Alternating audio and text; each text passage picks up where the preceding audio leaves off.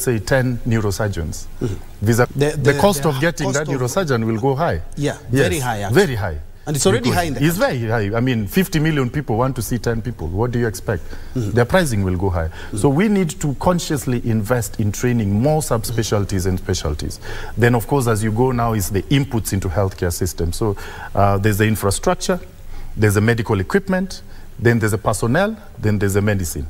So the medicine control, can we be able to cap our margins on pharmaceutical supplies and non-pharmaceutical supplies?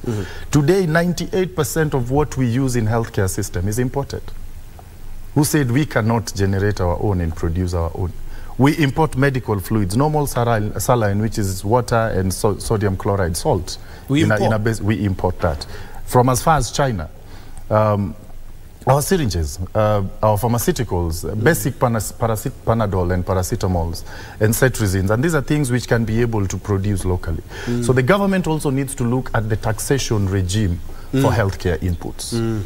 Today we pay VAT on medical equipment, something that was not there when I entered this industry. That naturally is transferred to the patient. So, for example, if you're going to bring in a PET scan with a cyclotron, you're going to use about $3.5 million or $5 million. Wow. Add, let's say, 16%, it is a cost you incur. That pushes it further. So for you as the person who has put that infrastructure, either you've borrowed or something, you need to repay. How do you do that? You transfer the cost to the user. And so those are the things we need to also relook at. Let's look at the doctor-patient ratio. Yes. Because a couple of years back, you were in government. Yep. And you bear me witness that you are not enough doctors. For sure. Then you transited to the county governments. The same issue. Yep. You're in the private sector. We are still having the same issue. And the government, what the government has done is sometimes it hires doctors from outside, yet we have doctors who each and every day we see KMPDU and other association and organs talking about the shortage of doctors, yet we are here, you are not absorbing us. How do we sort out that in the country? I don't know the discussions that led to us importing doctors. I don't know what factors were there, and I'll probably not speak for that. Because I've learned that various reasons lead to various decisions. So I'm not in the right place to talk about that. Even politics. But today it's very sad that we are graduating about 1,000 doctors every year and they're jobless. 1,000 doctors every year? Yes, and we have doctors seated at home. I think the new government really needs to look into this. Because if you deploy these people, today they're sitting at home doing nothing. And do you know it's the government that has invested in them to be trained? Because there's a government contribution to the universities that trains these doctors. Otherwise, if doctors were to pay the full spectrum of their school fees, medical training would probably be 2 million shillings a year. But I think regular students pay probably about 90-something thousand, I think. So it's substantially subsidized by the government. So it's only fair that the government's investment in this section reaps back to the same population. And the moment we look at health sector as an economic tool, then that's the moment we start thriving. They say a healthy nation is a wealthy nation. Is a wealthy nation. You get me? So unfortunately, some people look at healthcare as a consumption point as opposed to a production point. The moment a member of my family is sick in the hospital, my productivity at work is reduced by 50%, whether I'm there physically or not, and everyone else that is attached to this particular patient. So productivity levels go down substantially when people are sick. So we need to make, it's the same thing when you're running a business. There are things that necessarily do not give you that investment directly, but they impact your production in other sectors. So we need to start looking, and consciously as a nation, to look at health sector as an investment point. While we look for investors to bring foreign direct investment, we also look at our health sector as an investment. First and foremost, it's unemployment. It's one of the top 5 employment sectors in the nation, right? From nurses, health sector is multi-diverse. For example, if you run a hospital, you have nurses, you have doctors, you have cleaners, you have drivers, you have porters, you have your telecommunication people, you have a lab techs, you have pharmacists, you have a public relations person. I mean, health sector has the IT sector of it. It has every industry incorporated into it. And so even just having a robust health sector, and that's what has worked for India. And today, Turkey is working very hard to become a medical tourism sector. Jordan, for example, a lot of Middle East countries have realized that health sector is one of their key pillars to their economy, and they are not taking it for granted. And I hope and believe that Kenya should be that particular nation for Africa as a center for medical excellence and medical investment. Of course, we will look at the maternal health, because I do remember back when President Uhuru took over, his wife started the Beyond Zero campaign so as to minimize the maternal deaths that we have in the country. But before we go there, where are you? Because now you are in the private sector, and the healthcare system in the country, when you go to the privates, they are quite expensive. In your institution, RFH, what exactly are you doing to maybe bridge that gap? Because private hospitals are quite expensive. Public hospitals have their challenges as well. And now, maybe you can even the ground. The idea that private hospitals are expensive should change. Why am I saying this? Without mentioning names, our perception of private hospitals remain a select few private hospitals. But that's not the case.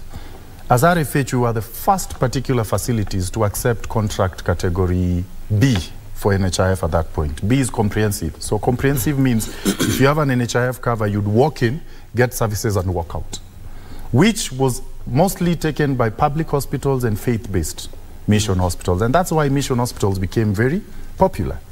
But we showed and proved that you can have that pricing level and still be sustainable, because we're all looking at sustainability.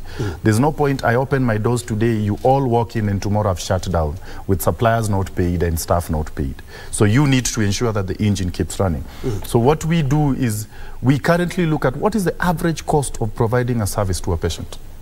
If you walk in, there's a cost we have to incur. I have to pay the doctor, I have to buy the medicine, I have to pay the lab reagents. What is that cost? Today, the average cost of service provision for an outpatient facility would probably be about 3,000 shillings. That is true. That is from consultation to medicine to lab, and you go home. 3,000. That is a cost incurred. So if you pay anything less, then you also start questioning what is the quality of what I'm getting. Because then again, we can have medicine that is 50 shillings, but it's not. You understand? Yeah, so what is that cost? So what we are doing as a private sector, I would wish we look at our NHS model that is used in UK, whereby you offer same pricing across board, and now people compete on the quality of service provision. So that you make the decision that if I go here, I'll get better services than if I go here. So that people compete on quality, but the reimbursement is the same. If you want to go to very high end, then now you're going because you're looking at your own luxury. The same way there's a hotel that will charge you 3,000 shillings bed and breakfast, and another one will charge you 80,000 shillings bed and breakfast. But the bare minimum is, can we concentrate on the core service point, which is health service provision? I am in pain, I need to walk out without feeling painful. What is involved to do that? So that cost is constant, whether it's in public or private. The difference is, in public, of course, the human resource is paid for by the exchequer. You understand? Yeah. They're probably not paying rent. These are inputs. But don't say they're not paying. It's being paid for by someone. And that's where the taxation comes in. And we pay tax and the exchequer pays for them. But even these facilities need to be sustainable. We have seen institutions complain that their facility improvement fund, which is, even if you go to public hospital, you still pay a certain fee. But this fee now was going into the CRM, I don't know what they call that account, which is a central account, and then we hope it comes back, which was never the case, and hindered service provision. The facilities need to ring fence that money, which is their FIF fees, so that they are able to also continue operating. So what happens is, my desire for a healthy nation is you look at a place where private and public is reimbursed equally, and they compete on service. So if the public sector will have an advantage because they're not paying salaries and rent, that means they have extra revenue. And that means they can be better. You understand? Because a stable public health system is better for all of us, me included. Because my mother in the village doesn't have my branch anywhere next to her. My grandmother down there doesn't have a private hospital next to her, and even if it's there, she probably would not be able to access. So we need a robust public sector, and that increases the investment of health sector across. Yes. And let's look at the maternal health now, because as I had alluded to earlier, is that the Beyond Zero campaign and the small hospitals, which I would say they are a game changer when it comes to the cases of maternal death. The maternal deaths have really reduced over the years. Substantially. And more could be done. Do you believe more should be done? I think we have, I mean, it's not always gloom. We have done very well as a nation in health sector. From when the National Hospital Insurance Fund just used to pay, Kenyans used to call it bed charge, but it was a rebate. And now they can afford dialysis. I mean, there are hundreds of thousands of people in Kenya today who would go for dialysis. These are families who probably would have given up and have died. Because 9,500 twice a week for the rest of your life is not, it's not cheap. Yeah. But now we've been able to make these people affordable. If there's an institution we need to protect with everything we have, is the National Hospital Insurance Fund. Because it's the backbone of this nation that we have no idea about. It protects every family. It makes all of us have that basic provision. Because you provide food and provide health, then everything falls in place. So as we increase that increased investments in health sector, and so with that also, as we talk of, you have just before this, I saw you were talking about religious. They also need to be improved regulations into this sector so that we also don't have mushrooming things that are not well much regulated. Yeah. So once you have that, then you have access to skilled delivery services. And that is what has led to our reduction in maternal mortality. Because today, our access to skilled labor midwives is much higher than it was before. Kenyans know that I will not deliver at home. I need to deliver into an institution. And those institutions, of course, we had Linda Mama, which came in and has really helped women to access. Because at the end of the day, it comes back to what am I going to do out-of-pocket expenditure? And those out-of-pocket expenditure is what leads to catastrophic expenditure in health service access, yes. Yeah, that's an interesting way of looking at it. And less than a quarter of Kenyans can amply access health care here in the country. Most of the Kenyans cannot access quality health care, and that's where you guys come in. But looking at even how the technology itself has changed, you've mentioned of not more or less regulating, but we need to have some controls. To look at some controls. Yes. More or less like the way if you want a cab service, you just go to your phone and get one of the companies there. And I've seen that also happen. You can contact a doctor via an app, and you'll be told exactly telemedicine. Touch on that here in the country. Kenya has made some strides in terms of the digitization. Kenya is a digital, it's called the Silicon Savannah of Africa, you know. I mean, we are very, our Nigerian brothers are doing much better, but I think we have also done very well. You cannot run away from the fact that as we advance in technology, everybody is looking for convenience, and you cannot run away from that. So that convenience, because life has become difficult. I'm sure you're feeling it, I'm feeling it, everyone is feeling it. And the whole world is going through a recession. So I need to be more productive by going to work and not queuing in a hospital for hours to be treated. So if I can be able to access that service at the comfort of my home, then so be it. And so more people are going much more into telemedicine because of that convenience. I can be able to order medicine from my phone. And so we just need to be able to now structure regulations. Usually what happens is disruptions come in the absence of regulation. But that's a good thing, but then later after that, we need to have regulations to control them. When M-Pesa came in, there was no regulation in mobile money transfer. Then we created the laws later after. So we need to, our parliament needs to start thinking, what are the controls towards telemedicine? We've also had issues where I think home care and all these other things, who is that person who gives the home care? How regulated are they? We cannot run away from it. It is an area that will keep growing every single day. We just need to now accept that it's there and put rules and regulations to be able to govern it. So that every Kenyan who goes to that application knows it's a credible application, it is run by credible people, so that we also don't have somebody who's not trained on the other side just telling you things and we fall for it. Then tomorrow we start having more of demerits than merits of that particular growth. Before we wrap up, you'll tell us about your views on the Health Commission in the country, and maybe we should have done that a long time ago. But before then, the head of state yesterday did launch what was called now a cyber knife technology. This, from what I've been able, the little I've been able to gather, is that it's quite a game changer when it comes to cancer treatment in the country. Kindly share some light on that. I will give a personal experience. I had a friend who was a doctor when I was an intern in Kiambu District Hospital. And one day when I'm sitting in the house, he sends me a message that 5 by 5 by 5. What does that mean? He had just done a CT scan, fell down during a surgery he was conducting. Then he had these persistent headaches. He was taken for a CT scan. They got a mass on his pituitary gland. So if you know what a pituitary gland is, a pituitary hypothalamus in the brain. In the brain. Yes. It controls almost all your endocrine, neuron, hormonal system, most of it. So it's a very sensitive place that you cannot go open and touch. He was flown to India, it was touched, and 7 weeks later we buried him, sadly as it is. So what am I trying to say? Cyberknife comes to sort some of these things. There are tumors in very sensitive places that you cannot open, because when you open, you cause more damage than solution. So it is very precise. In the layman's language, there's a tube which has an X-ray head, for lack of a better word. But basically, it's a linear accelerator. It's a radiotherapy treatment. So we have the linear accelerators where you lie in and it's controlled. But the problem is we realized there were more effects when it burns. It's like literally burns the tumor cells. But sometimes it burns even the good cells. And so that causes more side effects.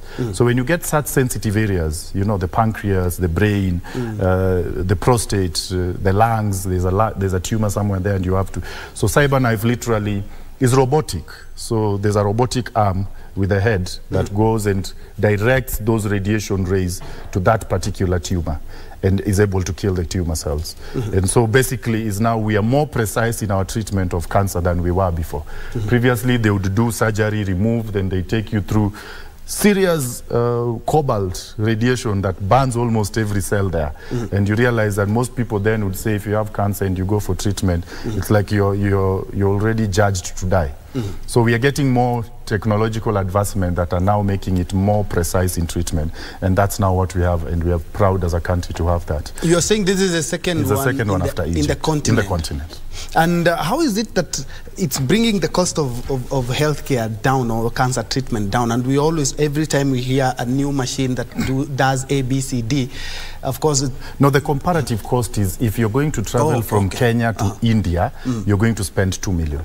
We now have it here and you're not going to have those costs. So it has brought the cost down, because people would fly out to have that service. Now you don't need to fly out. You have it here within Nairobi. So what are the costs? When you're going to India, there are a lot of things. You have to go with a relative, a caregiver. You have to book a hostel or a hotel, stay there for so long, accommodation, plus the cost of that service delivery. Now you don't have that. You can seek it from the convenience of your country. You understand? Get it conveniently. And also, they have also subsidized the cost. And I believe there are plans that the government has to be able to cater for this entire cancer treatment wholesome. And we can't wait for that to happen, because most families are actually impoverished because of cancer today. And cancer has come down from being an elderly disease to even as early as 25 years old, we are having people having cancer. It's insane. Tell us about your health institution, how you started it, and how it has been a game changer, because I can attest, because I have a relative who lives almost close to one of the centers, and one time he had an emergency, and your center is one of the places that he sought help first. First, I want to say I want to really thank Kenyans who have stood by us. It's not an easy thing, first of all, starting a business in this country and starting it as a young person. I mean, I've gone through a lot of challenges as a person to be able to make RFH go where it is. But it's resilience, determination to know that you're doing something good for your nation. And I believe your reward is probably sometimes not here, but somebody somewhere else will be able to recognize. But I want to thank our patients who have voted for us. We are 2 years in a row. We are the Facility of Choice Award by the Kenya Quality Healthcare Awards last year and this year. We won that award in a row. And that tells us that we are doing something good and we keep doing it. It's work in progress. We keep growing. We currently have 9 outlets. We are opening our 10th branch very soon. And so that's in Ruaka. We are in Kamakis, Ruiru, Komarok, Ruai, we have 2. So there's one which is a specialist branch that caters for all these. We have a neurosurgeon, a spinal surgeon. The Ruai one. Yes, the Ruai one. And then we have Njue Estates, Yokimau, and we hope to have more coming in. Our model is basically to be able to bring these costs within the National Health, now it's called National Social Health Insurance Fund. Yes, that is the public. So basically it's how can we be able to access to as many Kenyans as possible. Within the same lead time, you don't have to wait for probably, we have instances where people wait for more than 24 hours for a simple x-ray. We should be able to have, and we ensure that most of our centers have at most of the services that you'll need as possible. And if it's not one, then we'll be able to refer you to our specialist branch that becomes our referral center. So basically it's a hub and spoke mechanism where we have the main hospital with satellite hospitals that are able to take care of. We can be able to do cesarean sections, normal surgeries, maternity services, laboratory, pharmacy, dental, and all that within the packages that the government gives. Yeah. All right, and you tell us some of the challenges that you're experiencing. I'm asking this specifically because of some hospitals are claiming that NHIF is taking a very long time to actually pay up the bills, so it's proving to be a challenge. Just because of interest of time, allow me now to rope in Dr. Maxwell Okoth, who is the founder and group managing director at the Ruai Family Health Care Facilities. And because of the interest of time, you won the People's Hospital of the Year Award again. What is it that you're doing right?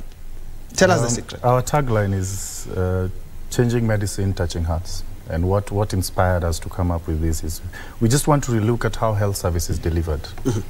It's a continuous work in progress, but health service should be, the patient should be at the center of the service delivery. And so how your patients experience you is how they become your advocates. And this is a public award whereby the public is the one that chooses who they think. And so we were with a panel with a number of about 10, 12 hospitals, faith-based, public, mission, top-tier private hospitals. And it's just basically the people who have been there with you, scouting and vouching for you.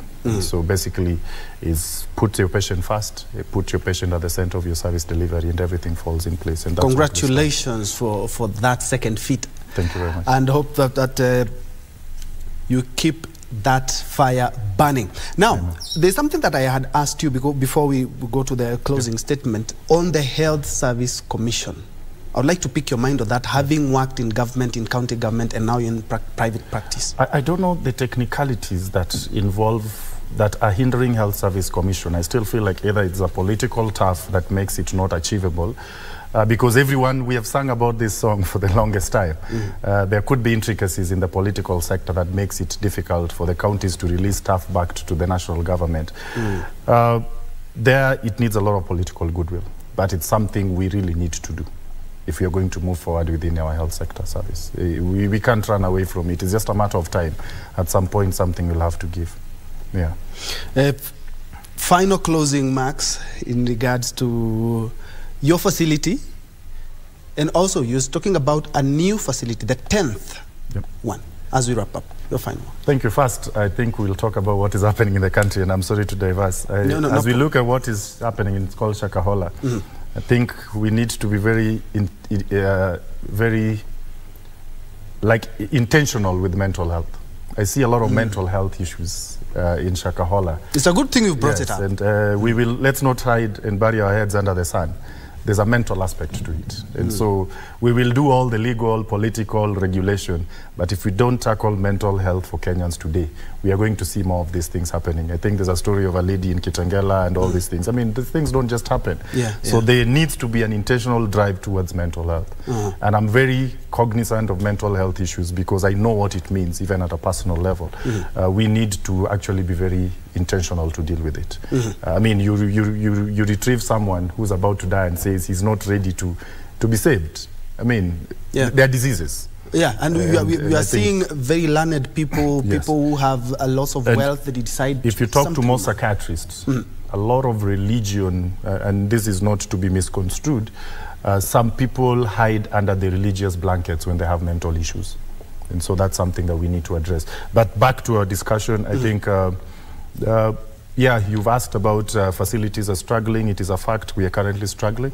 I would want to believe there are teething issues as things settle in place, but again, it cannot continue for so long because the situation is dire. We hope something will be done. But I want to choose hope. And I always say behind everything, there's always a silver lining that will take us to the next step. And I believe all the intentional actions are being done to be able to ensure that every Kenyan accesses healthcare and it's affordable. For us as an institution, we are looking at going towards the Kiambu road direction as well, as we look at other places as we move out of town. Basically, it's just to create an infrastructure and eventually come up with a way that Kenyans would be able to have affordable services. UHC with or without UHC in place, how can we be able to play our role to bring the cost of healthcare service down by economies of scale and be able to leverage on that network that we have created over time? It's a good thing that you're quite passionate about mental wellness of the country, and you also offer these services, right? Yes, we do. Thank you indeed so much. Dr. Maxwell Okoth, laying it bare and putting things into perspective on affordable health care and maternal health care. Dr. Maxwell is the founder and group managing director, or RFH, or if you like, Ruai Family Health Care. Indeed, thank you so much for joining us. Let's continue this conversation on social media. My name is Bentroy Njue, and Lucy Maura has been our sign language interpreter for this live show. I'm now giving the baton now to my colleague Khalid Abdullahi with Kurunzi Mashinani and Tamrini. Thank you indeed so much and have a blessed afternoon.